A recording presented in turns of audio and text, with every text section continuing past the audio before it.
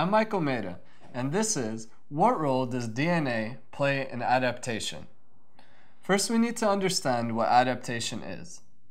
Adaptation is when an organism becomes better suited to its current environment. So how does an adaptation occur? An adaptation actually starts out as a mutation in DNA.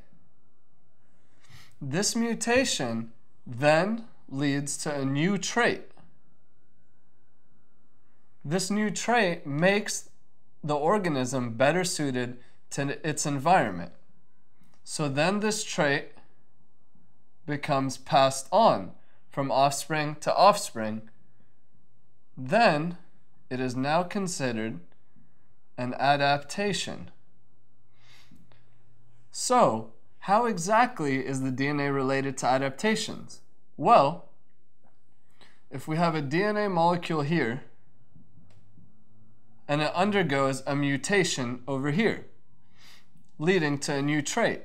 So for example, a circle would be the first trait, but in this environment, you want to be a square.